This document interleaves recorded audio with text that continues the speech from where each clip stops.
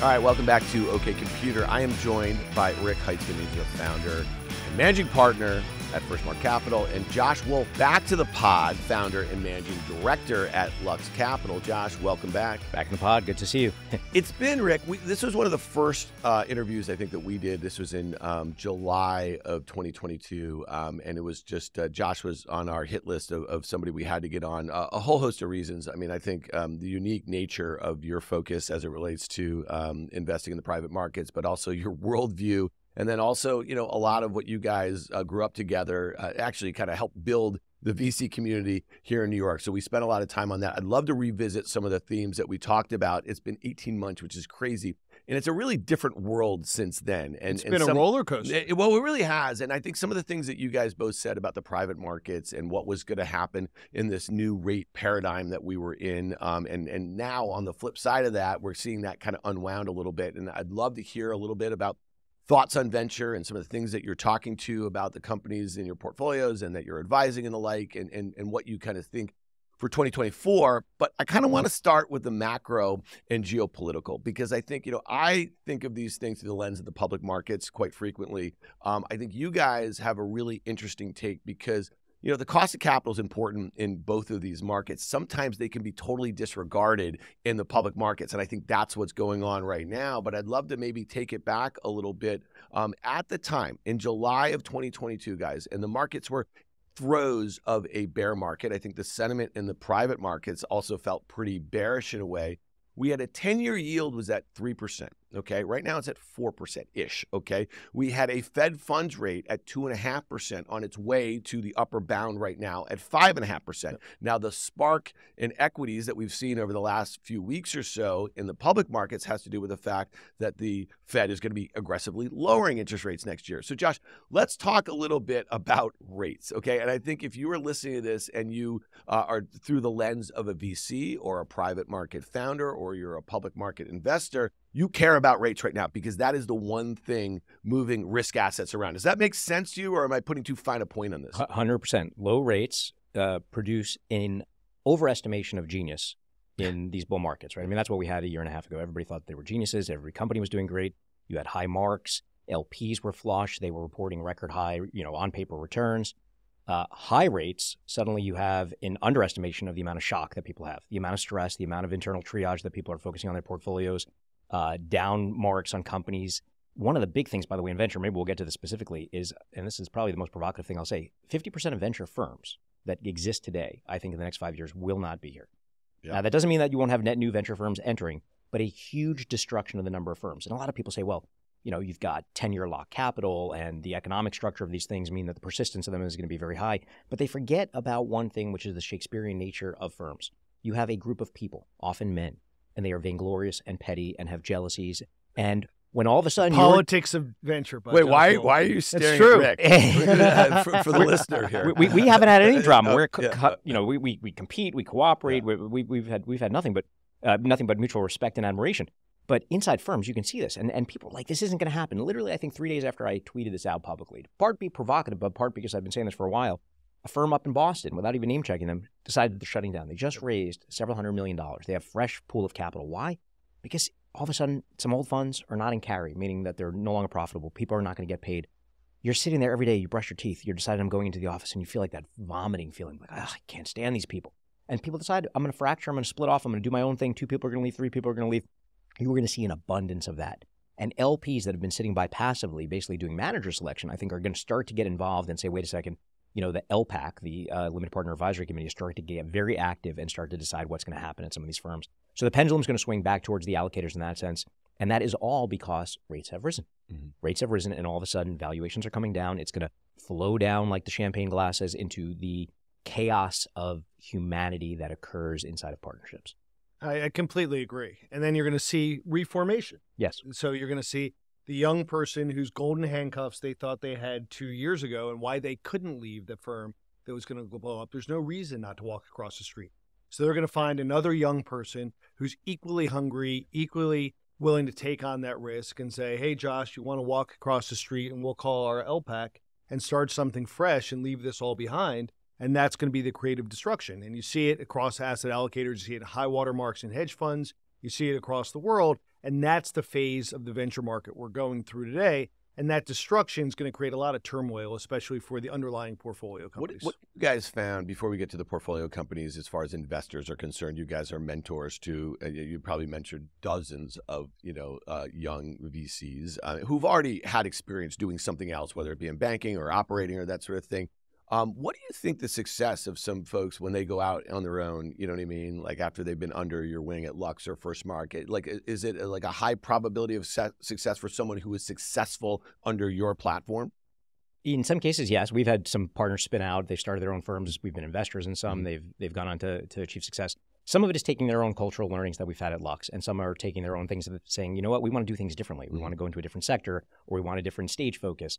And I think that I consider Lux a success if we end up with like a long-term, like a Drexel-like diaspora, where you built a great firm and you have people that are leaving, they're going and starting their own firms. Whereas, you look at some firms that a lot of people celebrate and you say, well, why haven't people come out of there? Why haven't they started a firm? And there's something there that either the people you've attracted are sort of yes men that just want to work for somebody else. We don't want that. We want people that have a bit of autonomy and independence and ambitions, but enough ambitions that they feel like they're part of something special, as opposed to just saying, you know what, I don't want to do this, or I don't want to do this here at Lux. But yes, I think that every individual has different attributes. When we think about like the success at Lux, we need people that can raise capital, so attract limited partners. There's a subset of team of that. We need people that can attract entrepreneurs that are shining a beacon light. Some people do that by working the back channels and have intel into what companies are forming and what's happening at other GPs. Some people are out there like me who are more ego-driven, and I want to get my name out there. I've got my ideas. I'm on podcasts with other brilliant people. And people are doing press and media, but we're shining a beacon light, appealing to different entrepreneurs. And by the way, at a firm, different entrepreneurs may love a certain partner, may hate another partner. There are people that can't stand my political views or the things that I have to say, or find me, really annoying when I'm criticizing Elon on Tesla or whatever it is. And there's other people that just like absolutely love some of my other partners.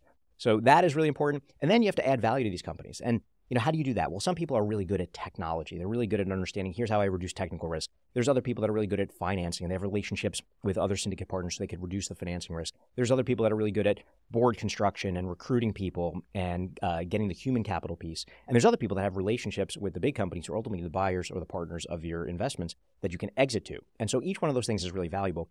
And then there's people that are really good at just like firm building and thinking about how do we build the reputation of the firm and make it about us, not me. And then sometimes you have some great people inside of firms that are really good, but they're very selfish and focused on themselves. And so these are, high-class problems. Yeah. But I think that for somebody that's starting a new firm, you're trying to get that cultural aspect right. I've had an amazing benefit, which I know you as well with founding partners. My co-founder, Peter Aber, is my dispositional opposite. I'm sitting here in black. He's always wearing white. He's optimistic. I'm pessimistic. He invented the airplane. I invented the parachute. It's just this great yin and yang of risk and ambition, and we trust each other. And that to me is like in any partnership, in a marriage, in a great friendship, I call it art. Admire, respect, and trust. If you admire somebody, you appreciate what they bring to the table. It's great. If you respect them, you truly are like, wow, he or she can do something I can't do. And then you trust them. I literally would trust Peter with my wife, my kids. And that's such a rare thing. You might like somebody. You might sort of respect them, but maybe you don't really trust them that much. Or you might respect and trust them, but you don't really admire them and you sort of criticize them a lot. It's really important in these kind of partnerships that I think you get all three, and then you got a winning formula.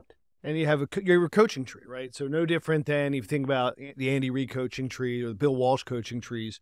We think about it as our coaching tree. And each partnership has to have that mosaic of different personalities, right? The great technical person, the great relationship person. And also founders tend to have to be great salespeople, right? You're selling your LPs. You're selling, when you don't have a name on your card, you're selling your personal track record to what you think are some of the best entrepreneurs. So there's some people that are good at that. There's some people that want to do that. There's some people that have the risk tolerance. There's some people that don't. And you could be a great investor, but you could not have the risk tolerance to move due to family situations, or you like selling, but not necessarily outside of your special space. And so you take pride in both things. You take pride in people you grow within your organization, and hopefully they become culture bearers, no different than founders. And you also take pride in people who you spin out, you invest in, and you see them build their own firms. Let's talk, you mentioned creative destruction and reformation. Let's talk about what it means on the company front, right? So like when you think about your portfolio, some of these companies, and we're seeing it seems like daily, like we are hitting some critical periods for companies that just don't have a whole heck of a lot of runway, and just the rate environment or the difficult nature of the economy, whatever it is, right? So when that company was doing their seed and their A, it looked like a very different environment now. What are some of the conversations that you're having? Because I'm sure you all have some companies that you're really, it's like, sharpening the pencils right now towards the end of 2023 and thinking about what is going to be increasingly volatile. And when we get to the macro, we'll talk about that 2024, because I think about what's going on, at least in the economy in 2022 and in 2023, and also for the markets, they're almost like a mirror opposite. And when you have that, almost like the yin and yang that you just described, what comes next can be very challenging. It can be the thing that's not on anyone's bingo card. So I'm just curious, how are you guys right now thinking about some of these companies that you're like, I'm rooting for those guys, but they're not going to make it, and we got to figure something out? So a few different levels. One, at the fund level, you have what we do is reserves analysis. You're basically looking at how much money do you have that is uninvested and where are you going to allocate those incremental dollars. A purely rational investor will say the highest incremental return on those incremental dollars is where they should go. So if you have a company that you're looking at and you think, well, from here, maybe we recoup our money by putting some money in, and it's going to be a kick save, but we need to put that in so that we don't take a $20, $30, $40, $50 million loss. That's one rational calculation. The other one is say, we're going to accept that $50 million loss of the total capital, and that might be the carrying value, but maybe we only put in $10 million in. It's currently standing at a 5x mark, and it's worth $50 million, and we're willing to basically lose the $10 million of original invested capital because an incremental $10 million might yield us $60 million in another investment. Mm-hmm. So that's at a portfolio construction level, the quantitative analysis that you're doing. But that is also weighted and biased by the human piece of this. Yeah. I can tell you that I can easily look at a company that is in our portfolio that I have no real direct personal connection to. I don't meet the CEO regularly. I'm not sitting on the board. And I can dispassionately look and say, I don't think that this thing's going to work. It's very hard for the partner that has a deep personal relationship. Oh, I was helping him with this situation. And so that's the virtue of a partnership, to both appreciate the humanity of these, because there is a positive feedback effect and a negative feedback effect. If you have a reputation for being a really crappy board member or supportive investor, other people say, don't take their money. If you're amazing, then maybe that company didn't work out, but the entrepreneur comes back and says, you know what, you were like an absolute class act. I would work with you time and time again. And that has a positive value that might not actually be recognizable. So at a portfolio level, you're doing that sort of analysis in the presence of higher cost of capital, valuations coming down, other venture firms that are dealing with this. So the triage amongst them, right? What might be a great portfolio company for Rick and I, if we shared one, might be a phenomenal one for somebody else. Mm-hmm. And what might be a okay investment for us might be like an incredible one for somebody else. So where it sits in your portfolio, if your portfolio is in carry, how much you care about it, how much you need to save this, if you're in a fundraising period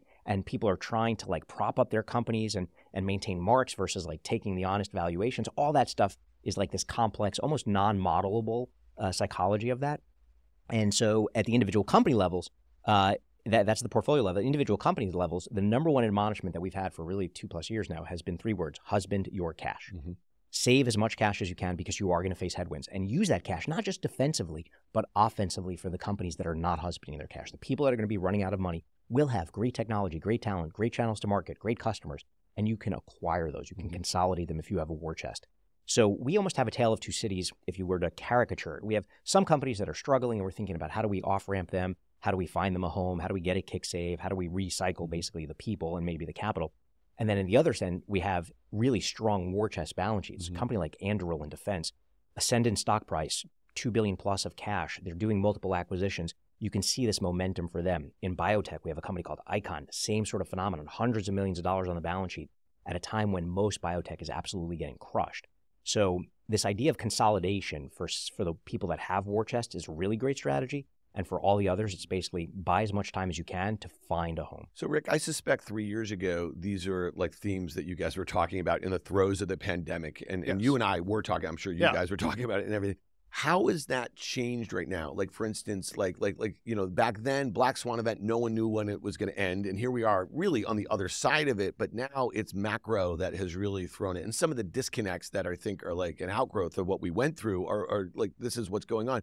So like are the intensity of these conversations that Josh just described, are they greater now? Are they, you know what I mean? Like, well, we're getting to the end. I mean, so we talked about the roller coaster ride, right? We went up. It was pretty steady going up, going even into the pandemic, and then there was maybe a quarter of the oh shit moment. Like, where are we? What's going to happen? Is anyone going to buy anything? Is anyone ever going to go to their office again? And then the dramatic cut in rates and propping up at the balance sheet just made the money spurt and flow for 2 years. And then we started to feel scared. I mean, early days of the pod in the summer of 21, we were talking about being scared about, the speed at which people were deploying capital, the ease, the lack of diligence, all those things.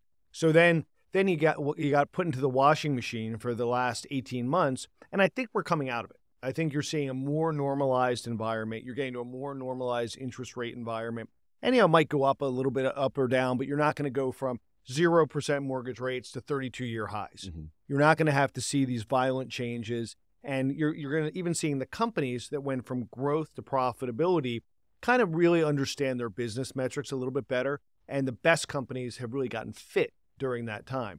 So we're moving into, I think it's probably going to be 24 is going to be kind of back to basics and normalization, that you say, all right, and again, some of these companies are going to need capital, and I think 24 is still going to be a very challenging fundraising year, that a lot of companies that were waiting, trying to hold off to get through this period, are now going to have no choice but to go out after 2 years. And maybe they over-raised or got a little bit lucky, they cut their costs. And so there's going to be a lot more companies raising in 24 than there's capital available. But, we're telling our companies, hey, we know this is going to be a hard time. Mm-hmm. But if you stay fit, if you get through this, if you show milestones which earn you the right to have that capital, on the other side of this in 25 and 26, in a normal market, you're going to start seeing IPOs. You're going to start seeing a more healthy M&A environment. People are going to start paying for the asset you built, and whether that's earnings or a team or a wonderful product. And that's the light. That's the light at the end of the tunnel. So great point. And Josh, do we have to wait to 25 and 26 for those exits? Because if you think about just the flood, and maybe it was kind of the SPAC phenomenon in 2020 and 2021 that we saw a lot of issuance, right? There wasn't a whole heck of a lot of M&A. So when I think about, a NASDAQ 100 that is at its prior all-time highs, it's up 50% on the year.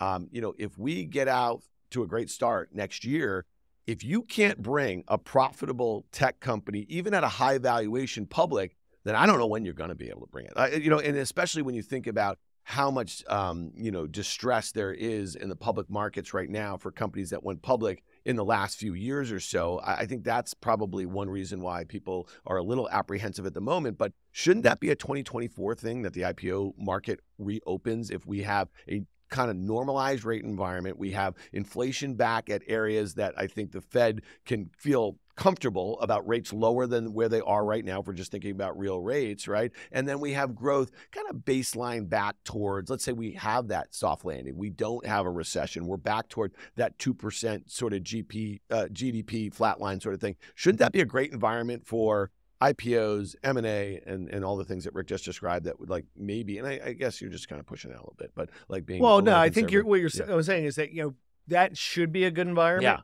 But, a lot of these companies are just getting off the roller coaster, and maybe their stomach's not feeling great. They feel like they got whipsawed. A lot of people thought that the Klaviyo, Instacart IPOs in the early of September were going to open the markets and everything was going to be fine. That didn't go as planned. Yeah. So, not many people, some people are rushing to get done their audits for 23 to be ready in Q2 to go public. And some people are saying, hey, fool me once, shame on you, fool me twice. Let's have some other guys go out. Maybe let's have some smaller folks go out. Yeah. And if everything goes well, I'll be ready to go out in the second half of 24 and 25. But I'm not going to be fooled again. Yeah, and that's a great point. I think there was an article in the Information a couple weeks ago. It was looking at the IPO class of 2024. Most of them are mid-single digit billion. Yeah. You know what I mean? So Josh, does that make sense? Let's let some of the smaller names that have been around, that maybe their IPO plans have been pushed off a couple of years. Let's see how they fare in the markets. I think so. There won't be, in my opinion, a broad passive index like buying of IPOs. It will be discriminating individual stories, which will then comp and re-rate a whole bunch of other companies where people say, wait a second, you've actually had a somewhat efficient market here, actually scrutinizing and analyzing the fundamentals and saying, what's the right multiple to put on this? There's going to be also sector rotation. People get bored of things that they think were working that didn't work.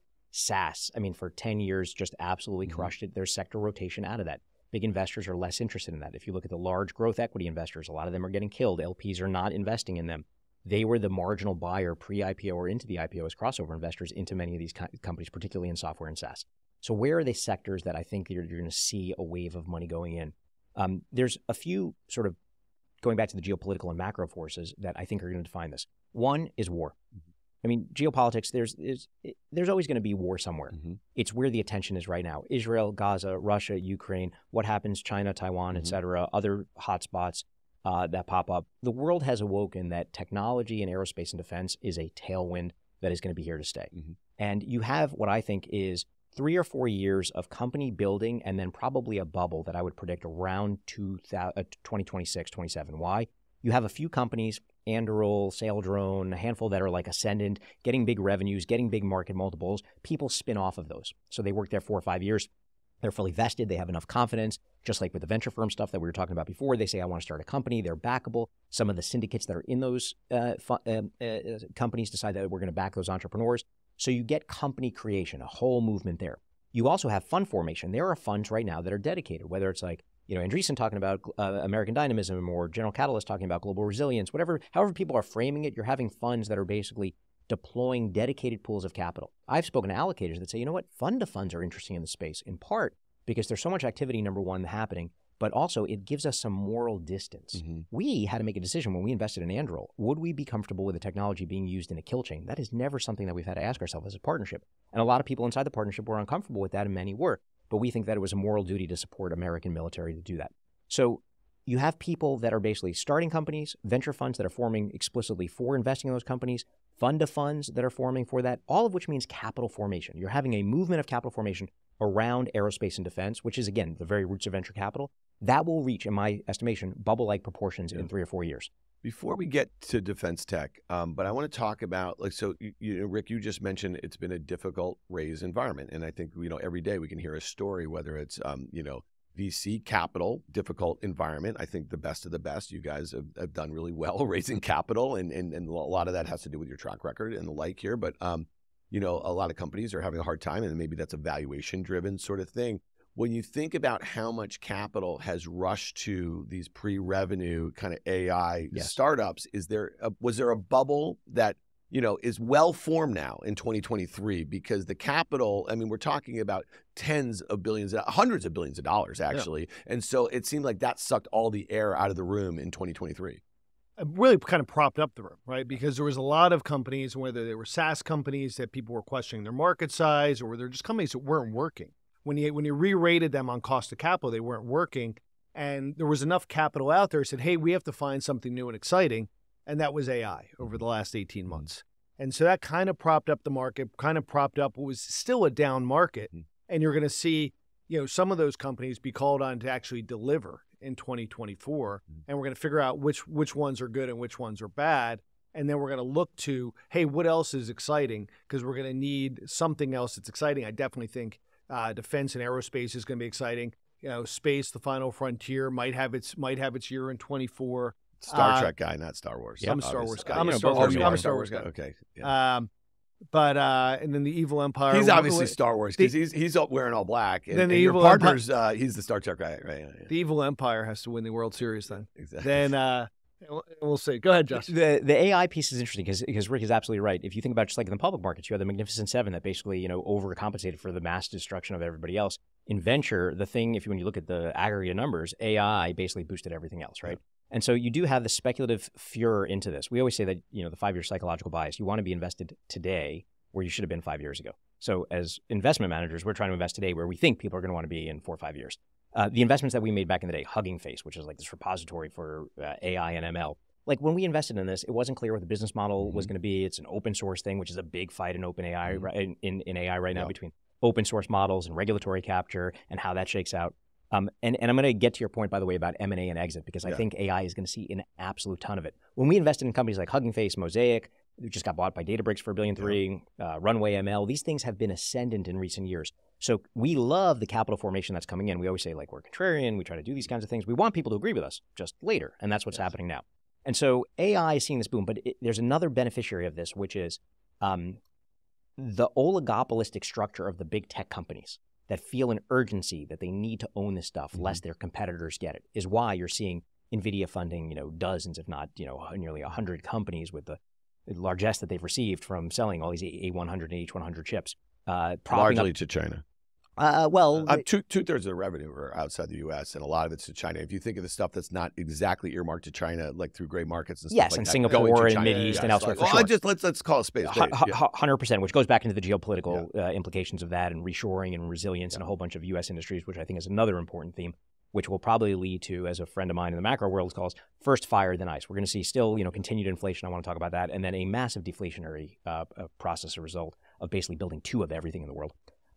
So AI, I actually think you will see competition between Microsoft, Google, Meta, Salesforce, NVIDIA, everybody else, basically trying in this scrum to buy up in individual companies. Databricks just bought Mosaic. Microsoft effectively owns OpenAI, as everybody now knows. The Mag 7, can they make acquisitions right now? No, that's why OpenAI was structured the way it was. Yeah. Microsoft very presciently knew, like DOJ would never let them buy that outright. So the waterfall, the structure, they effectively influence control. It's integrated all to the products. And that is going to be the big thing on the public markets that is going to ultimately be telling on the private markets, which is this. Can you get pricing power by introducing Gen AI into your various product suites, whether that's in Adobe, whether that's in Microsoft, whether that's in Oracle, whatever it is? Are you able to go from $19.99 a month to $24.99 a month in pricing? Or are you able to get cost savings because you've eliminated customer service or somehow reduced costs inside for customers or for internal operations? If the answer to both of those things are yes, then it may match the re-rating expectation that people have gotten. Remember, since Microsoft invested $10 billion or committed $10 billion to OpenAI, their market cap increased, not by $10 billion, by $1 trillion. $1 trillion. That is the greatest tech trade ever made. Obviously, it was accretive for many other things. It wasn't solely because of OpenAI, but $1 trillion of market cap value because of a $10 billion commitment to OpenAI, and all that came from that. So I think you are going to see, going back to the M&A question, a lot of M&A in these early players in OpenAI, as much for the tech and the teams at a time when everybody's trying to build these proprietary models and you're going to have a ton of open source stuff that basically makes this stuff irrelevant. I want to take a step back. I think what you said is really important. Okay, so they started out this year and Microsoft committed $10 billion. In January. And a lot of it was going to come back to them through their cloud efforts. Right, so it was a genius trick for all intents and purposes. But here's the thing I want to say, because you guys understand the capital allocation business, right? So there are 10 stocks that make up over 30% of the S&P 500. They make up 50% of the NASDAQ 100. When you think of passive investing and the way flows are coming, those 10 stocks, they're soaking it all up. And I heard a stat earlier this week that 70%, if you're indexing to global equities, is going to the U.S. So then do that math, okay? So there is a massive bubble that is forming. You just had to answer two questions that would work for all of these companies. If you can get pricing power and then efficiencies in your own businesses, then it works. So I guess my thesis right here is that if we have a NASDAQ at new all-time highs, it's pulled forward all of the excitement, okay, about everything that is to happen over the next 10 years, which is not too different than what happened in the late 90s in and around the internet. Of course, the internet is this amazing transformative technology. It just took 15 years longer than everyone expected. So what makes me nervous is if everyone's like, okay, so we have Microsoft at $3 trillion, we have Apple at $3 trillion, which really doesn't, they've been investing billions and billions of dollars in machine learning, but they don't really have any generative AI that you can point to right now.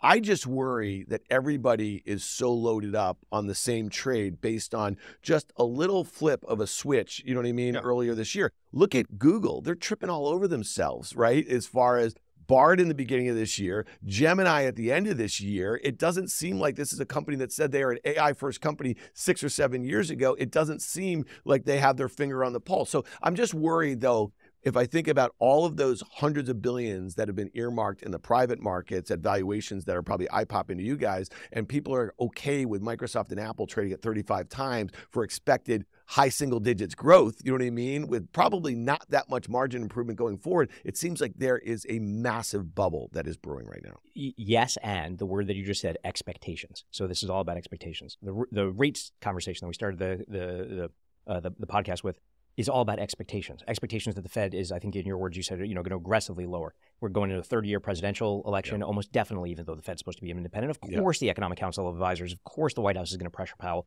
Of course, they're going to try to inflate the stock market and get a wealth effect. It's happened every time, that through presidential elections. However, on that front, people still feel, even though their stock portfolio may be increasing, and my God, animal spirits are back, they still see prices going. And lowering rates, should the Fed do that, or signal that they do that, gives producers the ability to continue to raise prices, and inflation is going to continue. So people will still feel, even though they're financially, materially, empirically better off, they will still feel poorer because they see the prices, particularly for the masses. So expectations matter. Expectations on AI and tech valuations matter too. Now, 4 years ago, nobody thought that Microsoft was going to be the leader in this, right? And Satya, they have crushed it. They did good, smart deals.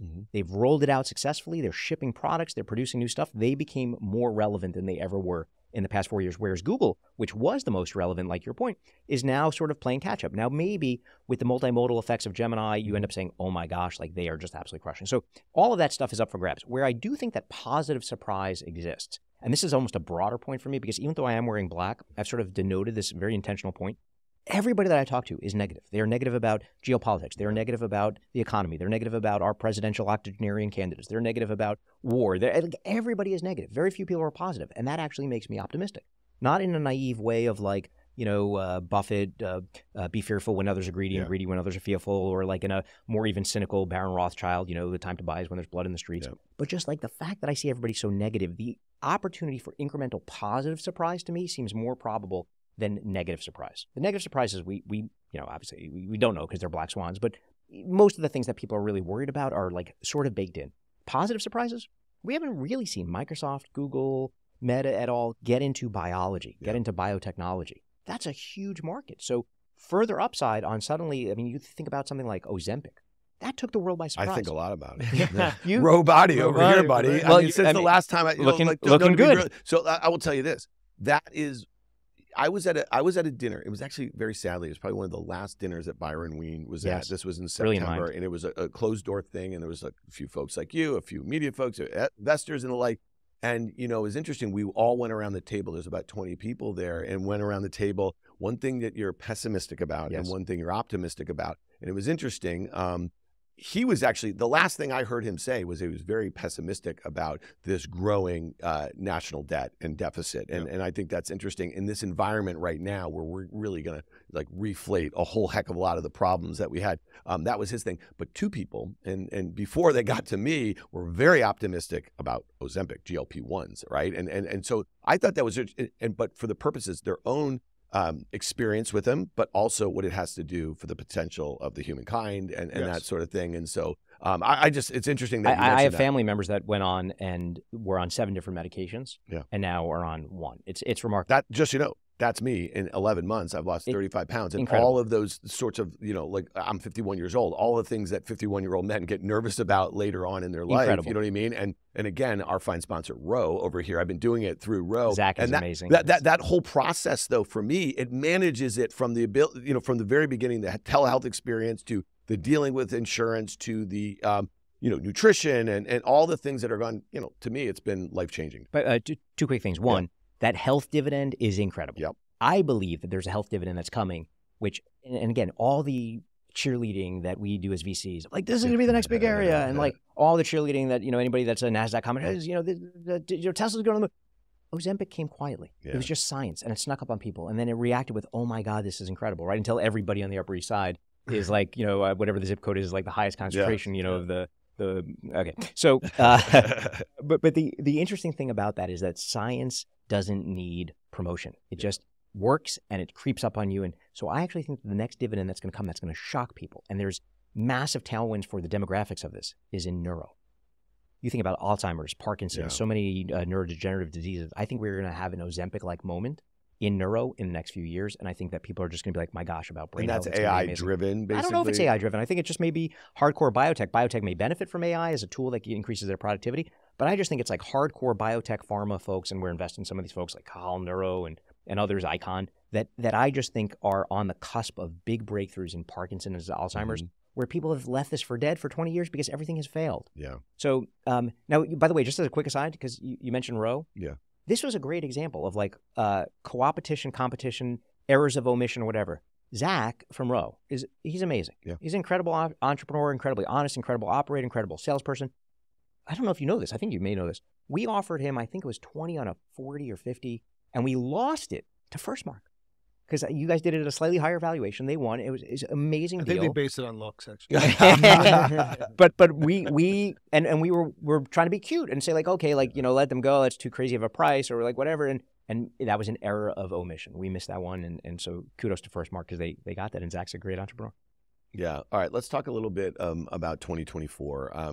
Here we are. We're coming into year end. I mean, I think that, that pessimism, Josh, that you described has powered a lot of things that have gone on in public and private markets and the like. And you heard me talk a little bit about this kind of mirror opposite 2023 from 2022. And there's a whole host of comparisons. We don't have to list them. Rick, I'm just curious, like, how are you thinking about it? I know you're doing a lot of year-end planning. You're doing a lot of thought about the new year. You're thinking about big trends, some things you want to let go of and that sort of thing. So I'm just curious, like, are you optimistic heading into 2024? And again, I think, Josh, you made a great point. A lot of people, and under the prior administration, remember every new high in the stock market at 401, we had a tweet, "You're welcome, America." Right, exactly, you know what I mean? exactly. Which was kind of goofy for all intents and purposes. But it is something that people see. But it doesn't seem to be doing a whole heck of a lot for positive sentiment in and around. Just look at the polling that's going on as it relates to the election. But what Josh said and what you're implying, it's the economy, stupid, right? So as you think about politics and you think about some of the messages that people are going to hear, it's the economy and whether people can't afford to move to that new house even though they had another kid because mortgage rates are up, or their 401k is down, or they're, if they can't keep up with inflation. All these little pieces in these 6 states that matter are really going to be hammered home. Yeah. So I think for all the reasons that Josh was talking about, I think you're going to see a decline in rates. I think there's going to be some things that will change people's perception of the economy, and I think that will benefit the market. Yeah. So I think there was probably some counter programming when the last president took full credit for everything that was going on in the market. Our current president is veered away from that and is focused more on some other issues. But I think that's going to come together where everybody knows it's the economy, stupid. And I think that'll be a real focus in the next year from a global macro perspective and political perspective. From my little micro perspective, as we're thinking about, going through to your question of how are we advising, our boards, our CEOs, our companies going into the year, we think it's still going to be a bit choppy. And, we think that, although things seem to be lining up for a nice year, for all the things you talked about, rates are going to come down. You're going to see a more normalized enterprise buying environment after a lot of cost cutting on both the people side and OpEx side over the last period of time. You're going to see, consumers feeling very healthy. And, I'm sure you've seen all the B of A things that were tweeted out over the last period of time where there is a real wealth effect going on. There has been a savings where people are willing to spend that money. Unemployment stays low. So a lot of macro things are coming together. And we just want our companies who might be a little bit rattled from the last 2 years to say it's going to be a difficult financing time. Vast majority of our companies are fully financed, and that's the most important thing because you want to be able to control your own destiny. And so, hey, how do you control your own destiny? How do you figure out how to get from here to there? How do you focus on not only the steps you took to get fit, but making sure that you're taking those steps to get to the next level, and whether that's an M&A exit or a public financing in the next couple of years, and how do you get from here to there? And then how do you take advantage of this market, especially the best companies who have the ability to play offense and not defense in that market, to be an accumulator of both financial capital and human capital? So how do you play offense and buy companies which might not be as strong, which might not have the right TAM or might not have the right balance sheet, and how do you get people who you could convince that, either literally or figuratively, that they should take a seat on the rocket ship? Yeah, and I want to push back on one thing, though. I think the most dangerous groupthink out there right now is that the mission accomplished and the soft landing has been achieved as we head into 2024. And I think that's the one thing that could really be a curveball for lots of folks, whether you're an operator, whether you're an investor, because if you just think of sort of, and Josh, you as a contrarian, you'd like people to come around to your contrarian thought. The fact that the markets are screaming, you know what I mean? Public markets right now are screaming soft landing, recession pushed out and the like. I'll go the other way. So rates have gone ahead of what the Fed is kind of suggesting here. If rates go low too fast, and restokes inflation is a cumulative game. I know you know math. I hear you do a lot of it. You know what I mean? So if wage inflation is not keeping up with what the cumulative effects of inflation have been on goods and services, then we got a real problem, in my opinion, because the last piece of the puzzle is that unemployment has not ticked up meaningfully, right? If anything, it's gone down a little bit, 3.7%. If we have in 2024 unemployment tick up because, let's say, consumer is stretched. We're seeing savings being drawn. We're seeing consumer credit at all-time highs. We're seeing so we're going to start seeing, obviously, folks having to pay, you know what I mean, when they come off the fixed rates at much higher rates, even though we've seen yields come down. I think it sets up for a really nasty 2024. I don't mean like deep recession, but right now, nobody is pricing in a recession. And last year at this time, everybody was. And look what happened. I agree with you. I'm going to give you one or two contrarian, maybe provocative ideas. Yeah. I think it's going to be a labor-driven recession. So it's not going to be supply shock. It's not going to be demand shock. It's going to be a labor-driven recession. What happens? To your point, wages need to keep up with inflation. Wages are in part driven by employee demand and demands and union power. Mm-hmm. I wrote a piece in Barron's 2 months ago or so, op-ed, that was basically highlighting the fact that we have record low participation unions, 10%, relative to historic 30, 40, 50% participation unions, record high support for unions. That is a gap that is going to change. You are seeing a summer of strikes that have taken place.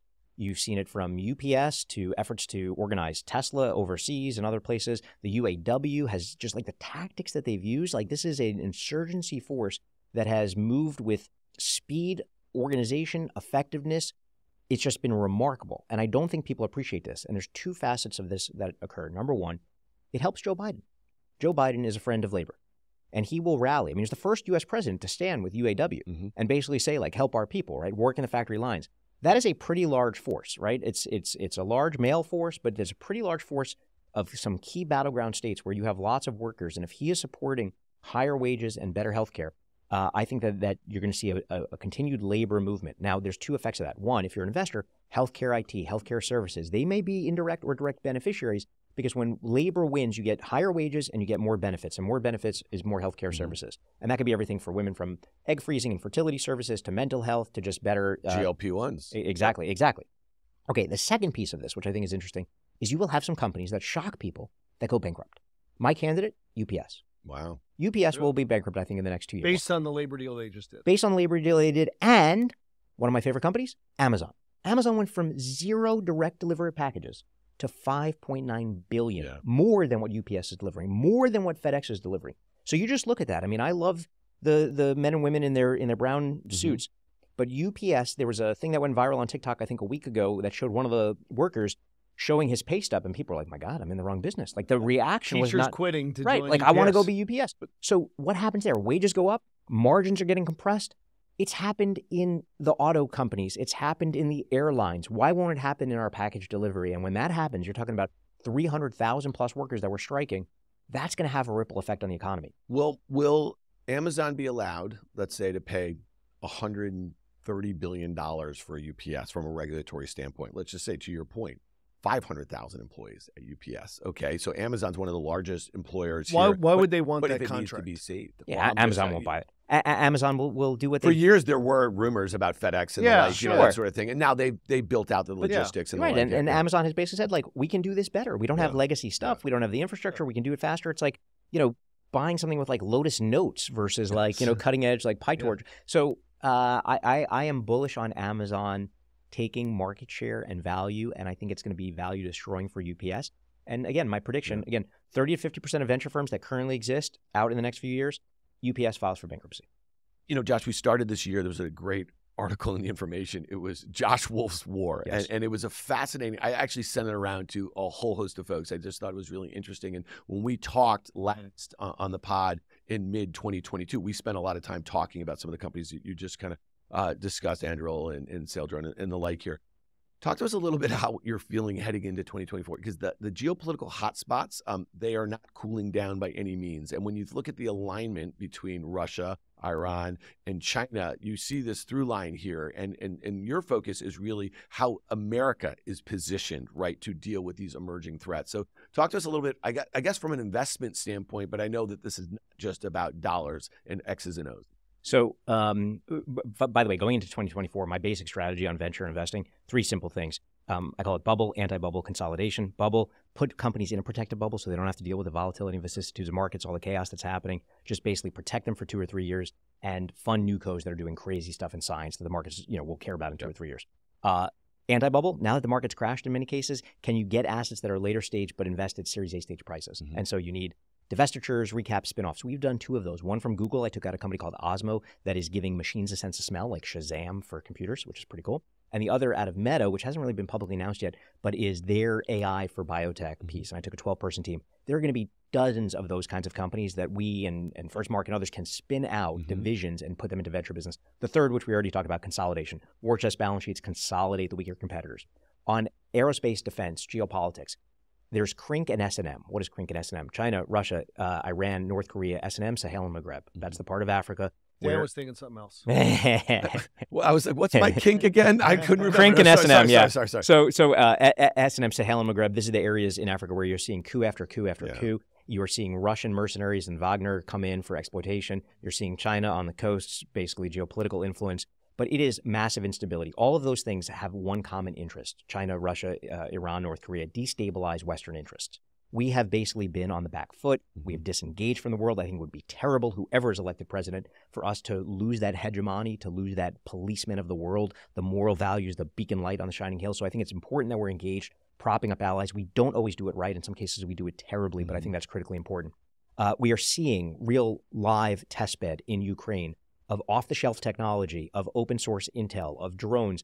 We've never had that kind of warfare before, where you're seeing the integration of technology from large-scale missile systems to small-scale drones to open-source intel that's being sourced from the internet and triangulating to people and decoding comm signals. That is like entirely new warfare. China, Taiwan, not a single shot is fired. I think in the next 2 or 3 years, Taiwan becomes Hong Konged. It basically, if I had to predict what would happen, you send 100 people a day, which I think they've been doing for years, from Beijing to Taipei. You have an older gentleman that is in Taiwan that is attacked by some local person, and all of a sudden police come in to basically keep the peace, and it's taken over the course of a weekend entirely peacefully. There's no all the materiel, all the sorties that they're flying, all the near provocations in the South China Sea and in the air. Those are all meant to basically distract. Can I ask you a question? Because that's really fascinating. In that scenario, is it something where there is no disruption to chip making and the like? And some like if you think about it, like, I mean, the U.S. multinationals have been operating under that situation in China. You know what I mean? With their work, it's worked really well. I think that there will be minimal disruption and maximum leverage. Minimal disruption in the chip production,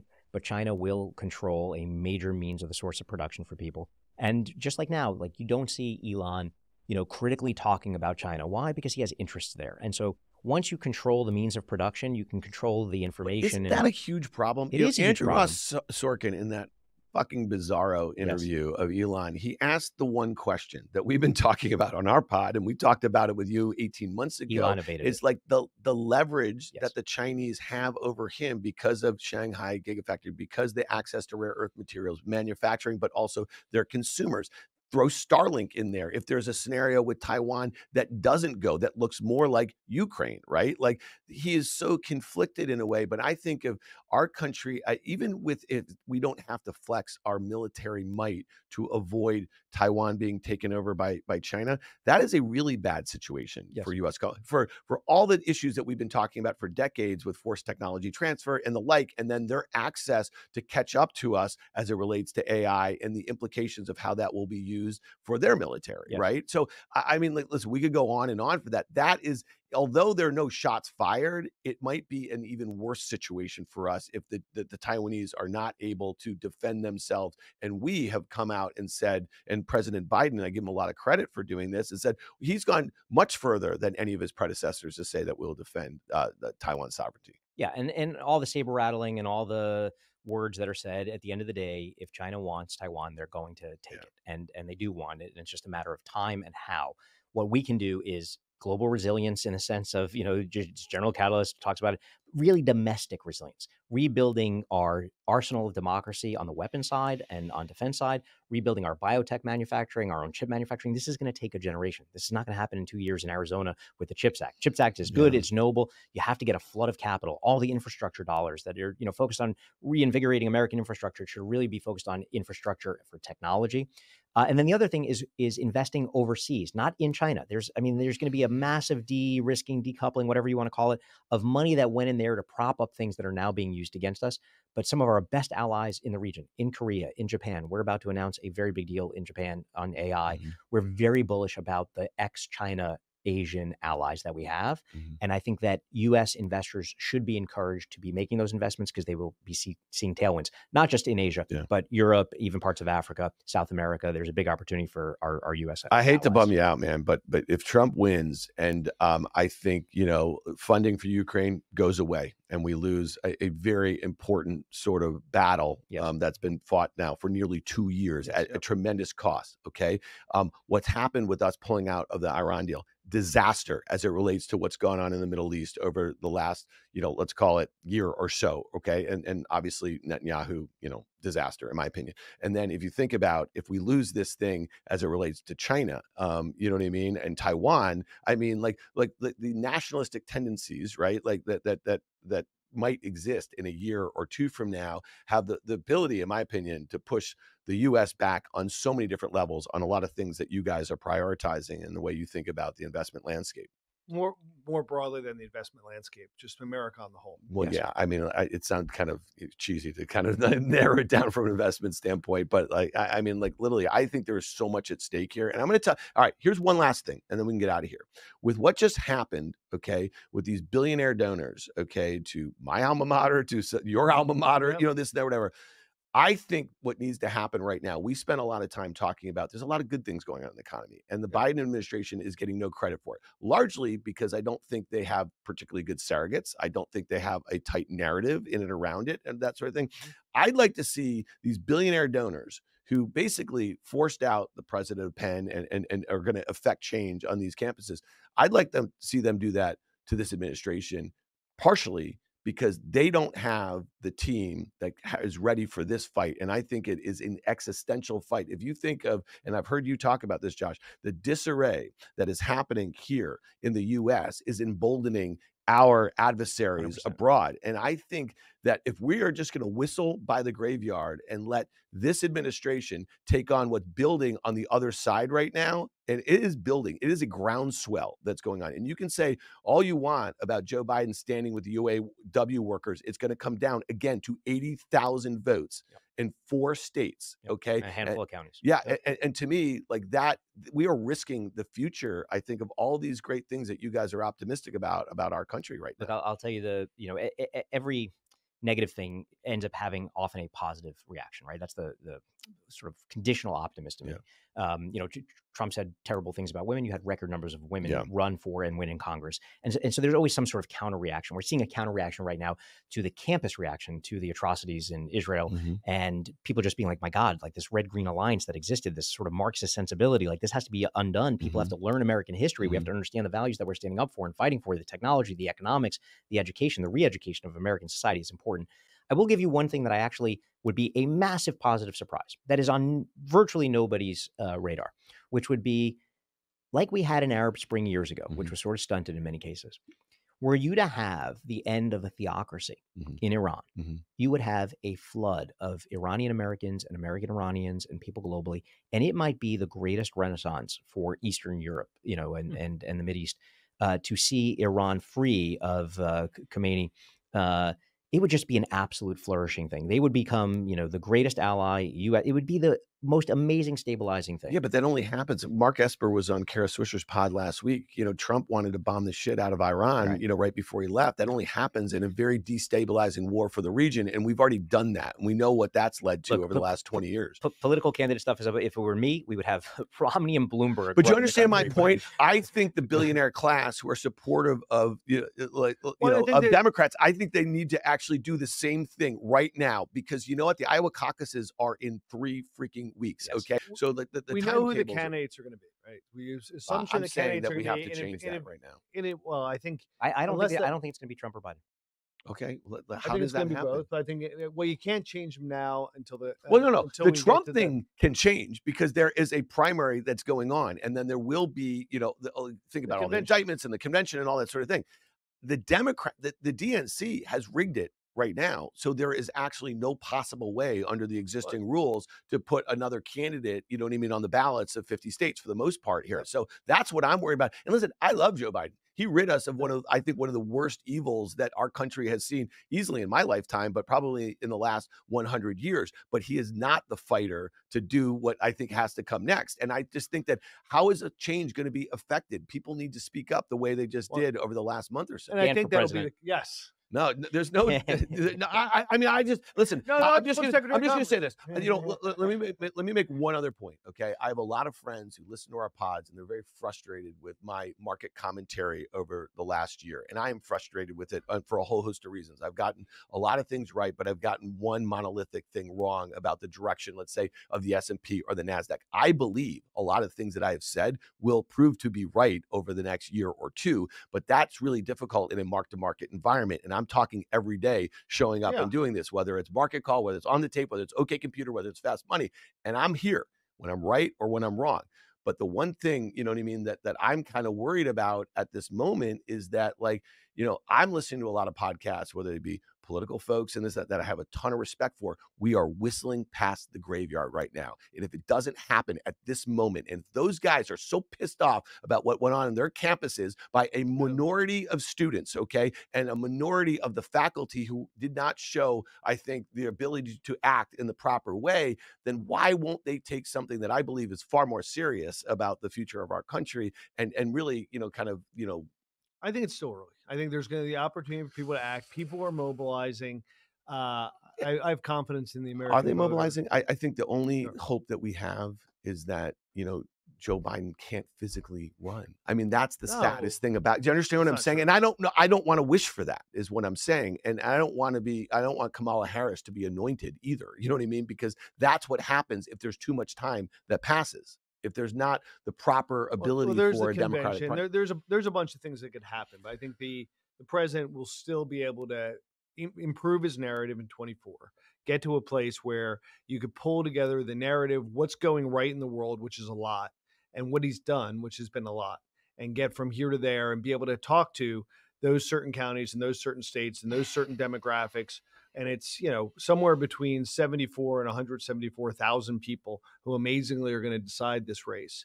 And those people have to get a message, and there's plenty of time to get them that well, message. I'll just tell you, Newsom is the fighter. Whitmer's the one who delivers Michigan, and that's what the ticket should be right now. And so I know I got a little hot. I got a little hot there. You know what I mean? Yeah. But the other thing I want to say is, and lastly, and you just want to be on the record with your. I like the. No, listen. I have a lot of friends who are doing a lot of really great work in the political side. I think they're whistling past the graveyard right now. They don't want to disturb the apple cart a little bit. But last thing, and we don't have to get any specifics, Josh, your voice about what's going on in the Middle East, specifically in Israel. You've been very public about it. I'm sure you've gotten a lot of blowback here and there. I'm sure you've gotten a lot of support. You kind of alluded to that in some other angles, but I think it's really refreshing to see your openness about it. So kudos to you, my man. Thank you.